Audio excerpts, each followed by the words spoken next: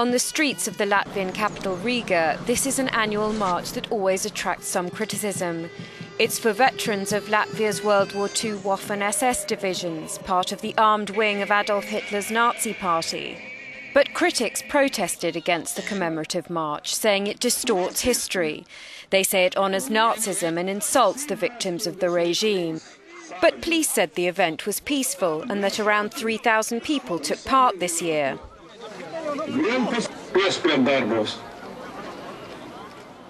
The veterans, now in their 80s and 90s, say they were fighting for Latvian freedom and against the return of the Soviet Red Army, which occupied Latvia before the war.